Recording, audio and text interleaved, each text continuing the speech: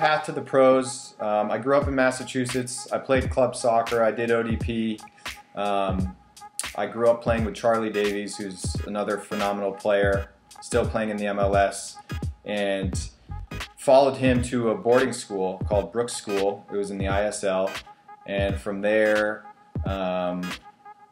did well enough to get noticed by some colleges, and was fortunate enough to get into Harvard, where I played for 4 years. And after my senior year, I was drafted by the Seattle Sounders back in 2009.